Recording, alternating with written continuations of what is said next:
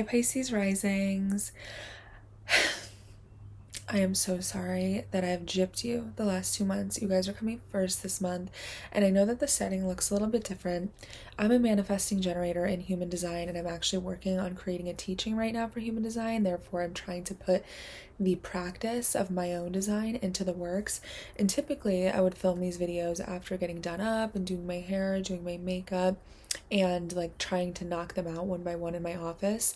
And a lot of the times that looks like me forcing, when the vibe isn't there, me to get them done in order to just get them done on time. And oftentimes that leads to me like stuttering, or me forgetting like certain details that I wanted to include in the reading, or them becoming super late because I just have to prioritize other things going on. So not only did I want to make sure that you guys were first, because I've missed you guys the last 2 times since you're at the end of the zodiac, I wanted to go backwards this month, but also because I just wrote the horoscopes. I'm inspired. I'm ready to talk about it. And I would rather do it now than by the time I do my hair, makeup, drive to my office, get to my office, like in another hour and a half.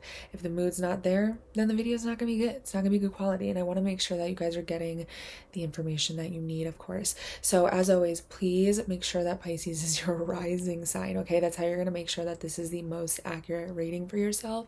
If you would like to book a personal reading, you can go to kmoney.biz. Everything that you need is going to be linked in the description below. All of my other socials will be linked. I always say that the monthly collective readings will pretty much be pretty helpful in terms of like what themes in your life you can expect to be illuminated or more prominent, front and center stage, if you will. But it's not an alternative or supplementary to finding out what's going to happen to you as an individual. That I would recommend a personal reading for, because it's just going to vary based off of your personal configurations. So let's just jump right into this. I'm sorry, I had to prop you up on another pillow. I'm dead at this angle in this setup right now, but it was hurting my neck. Okay, on the first, Mercury is going to station retrograde in your second house, and it will station direct on the 25th. So it's going to station direct back at 15 degrees. So this is just something to pay attention to. If you have planets that happen to be around that degree, you're probably going to be feeling that the most. Mercury retrograde isn't the worst thing in the world, okay? It's really not. It's speaking, talking, writing, using your voice, communication. You guys know the jig when it comes to me explaining Mercury. It's all forms of getting from point A to point B. It's how you communicate. It's the text you send. It's also in a retrograde period where there's a little bit of wonkiness. It's like sending the screenshot of a conversation to the wrong person. It's like paying for something 3 times by accident. It's like, you're telling yourself you're going to put gas in the car in the morning, so you need to get up a little bit earlier, and then you get up and you don't get up early, and you're like, oh my God, I literally said I was going to put gas in the car this morning, and now you're late to work. Like those sort of things. Having this in your second house, though, is probably going to affect a little bit more of your finances. So this is your money, your self-worth, your investments, your possessions, things that you're like probably spending a lot of money on. It's bills. It's like even your dietary changes, something with food, getting your basic needs met, your access to basic resources. Maybe you're switching up your diet, what is coming in versus what is coming out, both with your body and with your finances. So in the same way that banking is like, money coming in, money coming out, it's also because it's food and like nurturing the actual physical body. It's what's coming in versus what's coming out or not coming out. So that's something to pay attention to as well. When it comes to like needing to sign permanent contracts, needing to make life altering commitments right now, if you can put them off, put them off. It's a good time to kind of recalibrate, revisit the drawing board, not second guess yourself, but like just double check and triple check before committing to something. And if you do like not have an option at all and you have to commit to something right now, just make sure it's not an impulsive commitment. It's not something that you came up with yesterday and you're committing to it today. It's something that you've thoroughly looked through, understood, talked about, all of those things. But typically finances, money, budgeting, income can be up for debate. It can be up for reconsideration. Expect some setbacks, hindrances, or obstacles in this area, but it won't be the end of the world. On the 3rd, Venus is going to conjoin Neptune in your first house. So Venus and Neptune are both very lovey-dovey. When they come together in the sky, it's very ethereal. It's very romantic. It's very beautiful. It's very, even like artistic and spiritual, but it's very delusional and it's very deceptive and it's very confused because it's seeing things through rose-colored lenses. It's seeing things through the vessel of romanticism. It's seeing things through,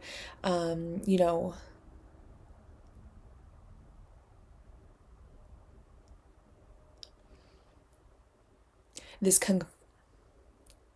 this conflated vision because you want something to be really good, but maybe it's not in reality. It's the deception and the confusion between like what's real and what's not, what's real and what's fantasy, what is tangible versus what you're coming up with in your head. So Venus and Neptune, just be careful, tread lightly when it comes to like, having some tricks played on you. This is where you can fall for someone who's super, attractive, and then you're like, oh my God, this person's the worst person ever, but I'm just going to let it slide because they're hot. Don't do that. It can also be that you end up paying a lot of money for like a nice shiny object just to find out that worth, that percent that you paid for it is like far over what the thing is actually worth. It makes me think of just snake oil. It's like, someone's selling jewels and they're like, these are these rare jewels you cannot find anywhere else. They come from this cave in the middle of X, Y, and Z. And then you find out it's like an Amazon amethyst crystal. Like that's the sort of vibe that we see with this. So just be careful with, again, things like big purchases. Because it's happening in your first house though, this is self-identity, who you are, what you look like. Maybe you're having a glow up, girl. Maybe you're just like looking a lot better. Maybe you're switching up your aesthetic or your beauty or your wardrobe or something like that. When it comes to this being you, I would say the best way you can take advantage of this is by, if there's anything that you are looking to launch or to post online to go viral or to make a lot of sales, something that is going to give you the energy, I wouldn't say sell snake oil. That's not my advice here, but like you can be the one that's casting the spell on people. For better or for worse, I would be a good person with this. I'm not telling you to do anything bad, but it's a really good time because the thing is, Venus is beauty and finances and aesthetics, pleasure, things that are attractive. Neptune goes far and wide. So it's like, this would be a really good time to like, if you have a small business coming up and you're like, oh, I should really be on social media, I should really be on TikTok trying to get sales. Great time to come up with that little creative concept, put it online and watch it sort of spread like wildfire. That's basically what Neptune can do. So I would really take advantage of that, but just be careful, especially in relationships, whether they be business partnerships, romantic relationships, whatever, to not be drinking the Kool-Aid, especially when you don't know what's in it. On the 5th, the sun is going to conjoin Neptune and Pisces again in your first house. So this can probably be a continuum of the story that we're talking about here that began on the 3rd with Venus conjunct Neptune. The sun is a little bit more having to do with like our ego and our authority figures and our bosses, our fathers. It's masculine energy. It's people that are in charge of us. It's like making decisions from a place of independence and ego. So you want to make sure, again, that you're not like falling for something or trying to make somebody fall for something that you're offering through the lens of ego, just to like boost your confidence or how you feel about yourself, or even to like accidentally misinterpret that someone is more of an authority figure or more important than they actually are. On the 6th, there's going to be a solar eclipse at 19 degrees in Aries in your second house. So really big for finances. This is really good for like a major new beginning happening in your financial sector. Maybe that retrograde, considering we're having the retrograde during the solar eclipse, it was only a few days prior, but because it began already by the time that the eclipse ensues, maybe any reconsideration, again, revisiting the drawing board, kind of juggling things in terms of like, am I budgeting? Should I spend on this? Should I invest in this house? Should I take out a mortgage? Should I, start this new business idea that's going to bring in income? Should I change this diet plan? Anything like that. I think the major new beginning, with it kind of kicking off on the 6th and unraveling throughout this Mercury retrograde cycle, again, there might not be like a very concrete decision or change happening like legitimately on the day of the 6th, but rather that this is the area where things are changing for you. There's some big changes happening here. With it being that means that you just had the lunar eclipse in Libra in your 8th house at the end of March. So there was probably an ending to something you shared with somebody else, whether that be secrets, intimacy, money, assets. And now having this major new beginning in your first house, it's like you might be having what is less dependence on other people or on other things external to you. And now you're learning how to build that growth on your own, within yourself, create that stability, that accessibility, that wealth, that foundation on your own, standing on your own 2 feet. The sun is also going to be conjunct Chiron in your second house on that day as well. So this can actually bring attention to some wounds or some unresolved emotions, or attention to things that sting a little bit. However, it can also illuminate them so much so to the point where now you're given an opportunity to heal them. On the 10th, Mars is going to conjoin Saturn and Pisces in your first house.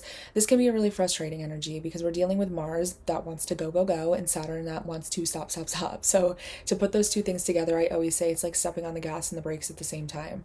Mars is very independent. It's aggressive. It's assertive. It wants to go after what it wants. It has a lot of energy. It has this rolling ball of fire and momentum after it to kind of pursue things regardless of if there's any obstacles. It will relentlessly go after what it wants, so much so to the point where it can rush and like create a mess and knock things over. It can also be wherever it's transiting in our chart where we're having a lot of changes and catalytic action, but also having frustrations and obstacles and really having a lot of friction, basically. Saturn, wherever it's transiting, is typically asking us to be a little bit more responsible, a little bit more disciplined, a little bit more adult, doing the things that we know we're supposed to do, even if we don't want to do them.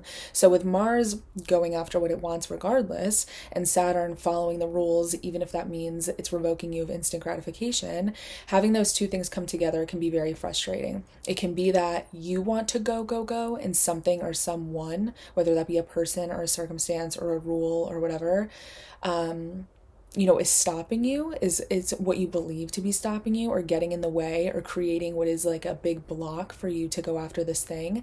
The other way around, though, can be that you're not ready to move on. You're not ready to take the next step. You are kind of sedentary, and Mars is saying like, no, we have to go. You have to get past this. Like, you have to build that momentum. So it's going to manifest differently for everybody. Having this in your first house again has a lot to do with self, identity, you as a person, who you are, what you look like. Maybe there's definitely a lot of character development happening. I would say that having Saturn go through Pisces, that's a 3-year transit. That's really hunkering down on you as a person. It can strip you of a lot of ways that you're self-sabotaging, ways that you are stunting your own personal development, ways that you have just needed to shed for some time. That's probably long overdue, and maybe Mars is the planet that's coming in to sweep through this area of your chart, through you, your identity, to kind of like burn off the edges that can no longer come with you. Does that make sense? Mars is very fiery, so I'm like, this is kind of, it's almost like removing the weight without your permission in a way that might be really uncomfortable and frustrating now, but is probably in your best interest. It's just that it's not always the most seamless transition. You can expect some frustration. You can expect some when push comes to shove. You can expect some general discomfort and feeling probably around the middle of the month, what is like, why is this happening? Or like, this is just so annoying. It's temporary. You will get through it, I promise. On the 11th, the sun is going to conjoin Mercury retrograde in Aries in your second house. This is at 22 degrees. So if you're anywhere around there, have any placements around there, that's going to be relevant to you as well. The sun conjoining Mercury retrograde again. So maybe this is like someone or something coming in to tell you yes or no, and that might be the thing that's susceptible to changing, because the Mars-Saturn conjunction is happening in your first house of self, you, but the Mercury retrograde is happening in your second house of what you have or what is available to you, what you can use. So maybe that little short stop might be because you think you do or don't have something, enough of something, like being satiated, having a roof over your head, having dinner on the table, having a sufficient amount of income, having security, whether that be emotional or financial security. And the sun conjunct Mercury retrograde might be the day where someone or something might come in to communicate something that later changes, for better or for worse. On the 15th, Mercury retrograde is going to conjoin Chiron.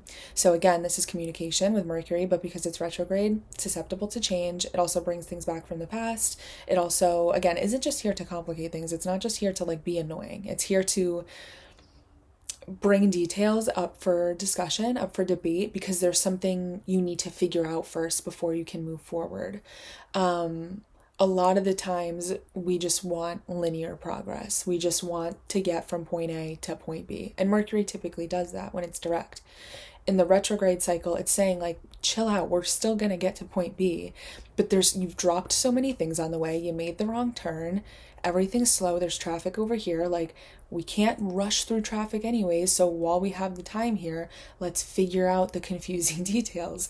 That way, once the traffic's moving again, we have a more smooth route. We have a more smooth journey moving forward. So any frustrations that are coming up, I invite you to really be open-minded to what they're trying to show you or to teach you. Again, having this in the second house, again with Chiron too, wounds and sensitivities around confidence, around self-worth, around money, around accessibility, around your body, around having enough, whatever that means to you, having or being enough. And that looks like it might come up to conversation that day as well. On the 17th, Venus is going to conjoin the North Node in Aries, so this is really good too for like faded senses of ease and pleasure. It's also a romantic sort of faded vibe. Finances can be very present here as well. Venus is love, money, beauty, pleasure, aesthetics, the cozy, warm feeling that we always talk about. It's things generally being good and enjoyable. So having that in a conjunction to the North Node, which is like faded things happening, it's being rerouted. While it can be quite ominous because sometimes we don't understand why certain things are happening, it usually makes sense later. But Venus being a benefic that wants to help us, this can look like a serendipitous moment where things accidentally fall into place for you rather than against you. It can be very favorable. On the 19th, the sun enters your third house in Taurus. So wherever the sun's transiting is going to bring like a sense of spotlight and illumination to this area. So you've been through this a million times. The sun is just through month to month, it's going through every new sign. Having it go through the third house can bring a little bit more attention to things like, yes, speaking, talking, writing, because the third house is communication as well. It's also siblings, transportation, short trips, your car, any modality of transportation. It can be traveling, it can be writing, it can be using your voice, it can be the content that you both create and consume. I always say this is the podcast you listen to, the books that you read, the things you say in the group chat. It's really all the people, places, and things and environments that are familiar to you in your everyday life. So having the sun go through here, you might be learning something new. You might be cracking open a new book. You might be learning a new skill. You might be being a little bit more chatty, or you might be discussing more ideas. You might be connecting with people in the neighborhood, or people that can help you, like, for example, with the money stuff, like people that can aid you or provide you information in this way. It can be that you're just saying yes to more plans. It can be that you're like getting your voice out there more. On that same day, Mercury retrograde is going to be conjunct Venus. So again, it looks like there's things around conversations, connecting the dots, making decisions, or pieces of information now being in a conjunction, so being intensified by Venus, which is again, love, money, beauty, pleasure, finances in your second house. So maybe you're speaking to the right person at the right time. Maybe someone's helping you out. Maybe there's like just this energy of you being able to bounce off of somebody else, like using somebody else as a soundboard to come to a conclusion where you get more of something for yourself. It's like you're getting more ideas that you can monetize. You're having more conversations with people that can help you with money. You are even just like having a lot of ideas and inspiration that can help you feel more secure. All of those things can be very present here. On the 21st, Jupiter is going to conjoin Uranus in your Taurus third house. This is a big day, the 21st, for everybody across the board. Jupiter is conjunct Uranus in your third house. Venus is conjunct Chiron in your second house. And the sun in your fifth house is squaring Pluto in your 12th. There's a lot going on this day. So this is a big day that a lot of astrologers have been excited about for quite some time, because Jupiter is growth, it's expansion, it's good luck, it's good fortune, it's making a wish and it coming true. It's learning from experience. It's traveling. It's getting outside your comfort zone. It's pushing beyond your typical parameters. It's going far and wide with something. Jupiter is a controversial planet because while it does sort of represent what is like, oh, massive wealth and like incredible fortune, on a surface level, I have personally seen it in other people's charts really blow things out of proportion and kind of conflate a situation for better or for worse. Uranus being shock factor and things coming out of left field and like unexpected circumstances or events ensuing, again, for better or for worse, anything from getting in a car accident to winning the lottery, having that kind of come into play with a planet that tends to inflate everything that it touches. It expands things and makes them bigger. Picture like blowing helium into a balloon. Now with also this very erratic, unpredictable, shaking the table, maybe non-conforming, even rebellious energy. This is in your third house. Something you say might go nuts. Something you post might go viral. Something you decide to do might completely change your circumstances. A conversation you have might make all of the dots connect. There's something here that is unexpected. With the third house being short-term travel, but Jupiter itself being traveling, maybe you're going on a trip or a vacation or a spring break that is like going to be very unexpectedly, maybe even fatedly good. I know that's vague, whatever that means, whether it's meeting someone there, getting an opportunity, deciding, oh my God, this is where I belong, I'm going to move here. And if you're like, girl, I'm at work, like I am not on vacation, this can be a piece of information that you obtain. It can be a decision you decide to make. It can mean like you, for example, because the third house is like the things that are most familiar to you, you might take like a different route to work that day, or you might go to a coffee shop you've been wanting to try for months now and you just never bit the bullet and now you're going there today. Something about that change, that break in the chain, Uranus, the shaking of the table of your usual approach might be unexpectedly very favorable for you, is what I'm trying to say here. If you get invited to go anywhere or to do something, even if it's outside of your usual realm or taste or preference, say yes, because it might end up being the best thing for you. You might even like make a new friend. You might have some like really good thing happen online, whatever that may mean. With Venus conjunct Chiron in your second house of finances, again, Chiron being so sensitive around, again, in the second house, self-worth and finances, having Venus brush into that, having Venus grace, what is that, like ouchie, is it's soothing the wound. It's putting a band-aid on it. It's making it feel a little bit better. It's making something that was once so painful or stressful or humiliating, whatever, bad emotion you associate with this, easier, feel better, feel more favorable. Something that maybe once used to hurt really bad, you're like, wow, it does not sting anymore. And whether that is more esoteric and spiritual for you, maybe with your self-worth, or more practical and realistic in terms of like what's in your bank account, something's twisting in a better way for you. And you just had a solar eclipse here, so you just had a major new beginning in this area as well. And that new beginning was at the 6th or the 8th of April. Having that now like 2 weeks later, 3 weeks later into the 21st, you probably already knew what that eclipse was at that point. And this can be like the seeds being planted, things growing, you being like, oh my God, things are actually working out here. So again, it's gonna manifest differently for everybody. On the same day, again, the sun in your 5th house though is square Pluto in your 12th, which makes no sense. Wait, you're a Pisces rising, so Pluto is going to be in your 11th house currently, and the sun is going to be, okay, so this is going to actually be between your 11th house and your 3rd house. So the 12th house and the 3rd house. The 12th house and the 3rd house. 12th house again is traveling. 3rd house we've been dealing with already, with communication, attention to detail, traveling. Is it traveling? It's either something up here traveling or in real life traveling. And what I mean by that is like if you're not literally going somewhere, you might be going somewhere new in here. Whether that means a crack in your perspective, you're suddenly seeing things in a totally new way. Again, maybe based off of like newfound information that you came across or a conversation that was really enlightening with somebody else. Whether it's manifesting something into real life, something that started in here is now materializing in the physical realm. Because the 12th house is unseen, it's mystical. It's things that aren't tangible. You can't look at it and hold it in your hand. The 3rd house is absolutely things you can look at and hold in your hand. So the 12th house being like dreams, your intuition, your psyche, mental health, traveling, addictions, escapism, imagination, even like illness, unanswered questions, unresolved emotions, needing to let go, needing to take the weight off, the weight of your brain and the weight of your heart, and let things that are weighing on them too heavily go, letting things go.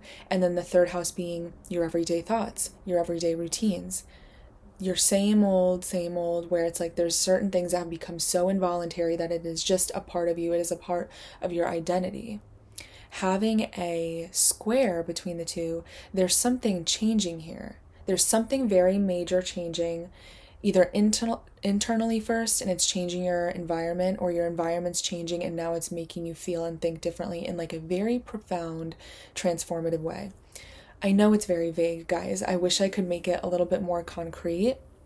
Let me know, of course, what you guys are going through though, because that's always what helps me form a better perspective to be like, huh, this is what's going on with Pisces risings. Guys, I literally look like a cave woman. Guys, when I have a bob, I literally look like the kid from the Jungle Book. Like, it's insane. On the 23rd, there's going to be a full moon in Scorpio in your 9th house at 4 degrees. So this is a major ending. Full moons in Scorpio are like endings. It's like endings squared, because Scorpio itself is transmutation, it's transformation, it's letting go of something in order to make room for the new. It's taking something in one form and like transferring it into something else. That's transmutation as well, taking like pain and turning it into power, taking victimhood and turning it into victory. It's very profound. It's water energy, so you're familiar with this because you're a water rising sign. It can be quite emotional, but it can equally be very cathartic. This is going to be an ending to something that began probably last fall in like November, because that's a 6-month cycle, and having a full moon in your 9th house can be the ending to something, again, traveling. It's traveling, faith, philosophy, education, spirituality, religion. If you've been, I'm thinking too, because now that Pluto's been hanging out in your 12th house for quite some time, it entered here for a little bit around the same time last year, like spring of 2023.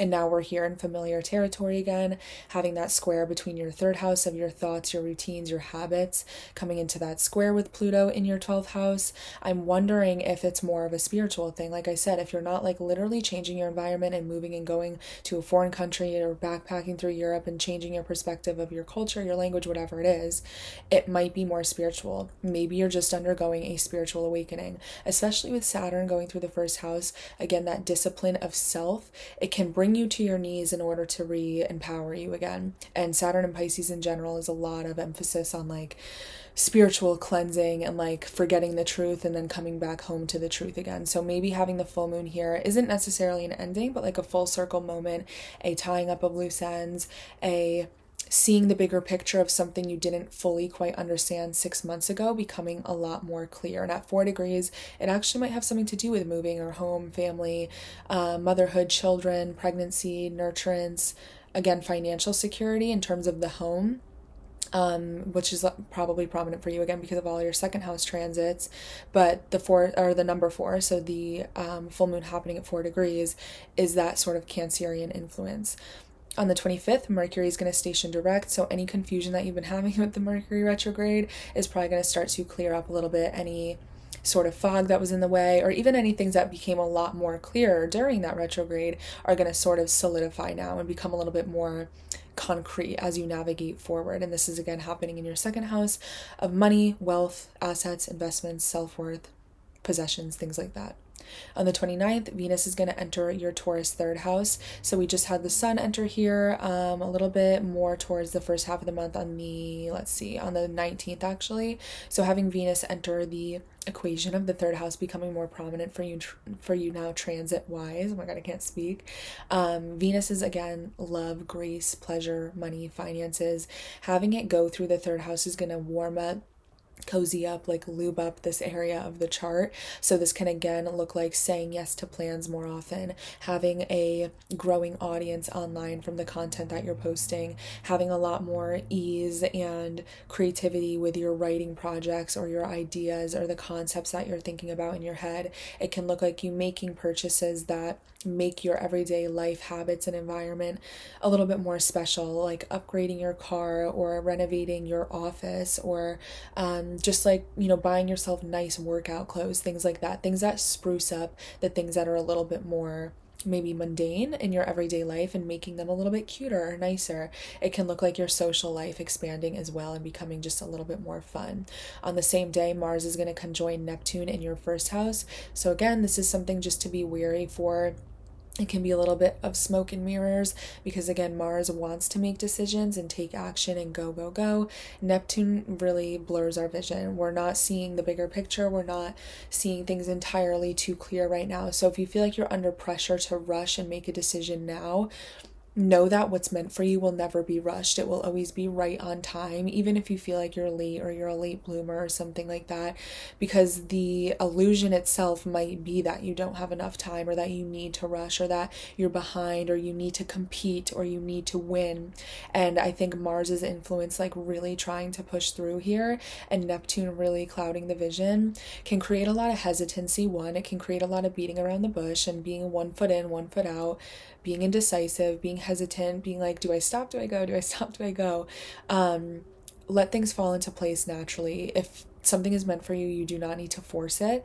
And if you force something that's not meant for you, you'll probably face the discomfort in that as well. So you should just try to fall into the natural rhythm of things. Don't make any impulsive decisions on this day, because again, like if you're making an emotional decision or an impulsive decision, you're probably making that decision under the guise of something that like isn't entirely true or real. And then we end the month on the 30th with Mars. Can I speak? With Mars entering your second house of income. So again, wherever Mars is transiting is bringing a lot of change, bringing that catalytic action. It's bringing some inspo, some motivation, some hustle to that area of the chart. Having it go through your second house again can look like a lot of financial changes. So maybe there is a speeding up energy in a positive way, growing your finances, things coming in a lot quicker for you. It can also be frustrations though, and it can be competition, and it can be annoyances, and it can be just general like, oh, when it comes to those things as well. So I would just recommend treading lightly. If you're feeling the motivation aspect, go after something. If you're feeling the frustration, try to ask yourself what it's trying to teach you and what's coming about from it. I think generally for the month, since pretty much everything is going through, really your second house is being emphasized, your third house, and then everything that's going on up here, your mind is really powerful this month. Use that to your advantage. Really listen to your thoughts, listen to the stories that you're telling yourself. If you're in a dark spot right now, you're going through it, you're in a rough patch, and you're telling yourself, like, you're such an idiot, you need to try harder, like, you're not worth this. Of course, things never go your way. Everybody's using you. No one cares about you. No one helps you. This isn't going to work out. You can't be surprised when the world hates you, because you're reflecting that about what you are not happy with yourself. If you're having a hard time and you have to fake it till you make it, and you're like, I had the worst day ever, but things are working in my favor, I guarantee things will go a little bit lighter on you. You just got to roll with the punches this month. Don't force anything. That's my biggest advice. And with the eclipse, I always just recommend you got to let it take you where it's taking you. I wouldn't force anything. I wouldn't be too picky or choosy about what you get out of the eclipse sort of like quarter machine, because even if it doesn't make sense and you're looking at it and you're like, this is what I got from the eclipse, there's still a lot of more time to go. Usually eclipses take about 6 months to culminate anyway. So while things might be a little wonky right now and you're like feeling like you're stuck in the riptide and being pulled in a million different directions, by the end of the month things will start to ease up and calm down post eclipse, post Mercury stationing direct, etc. Okay, I hope this helped you guys. Thanks for being patient with me, and thank you for dealing with my little setup today. I hope this helped you guys. Again, if you want to book a personal reading, kmoney.biz. Everything you need will be down below. Please subscribe. Please like. Love you, and I'll talk to you soon.